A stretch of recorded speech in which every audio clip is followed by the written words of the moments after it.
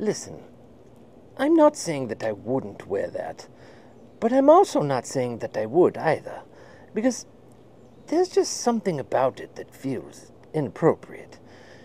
And I believe that the only way that you wouldn't be uncomfortable wearing those as an adult male is if the good Lord ordered you an extra small helping of chicken McNuggets, if you know what I mean.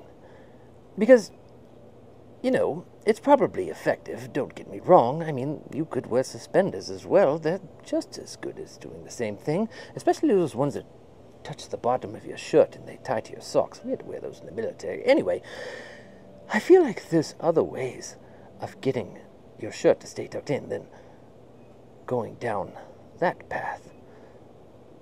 Maybe?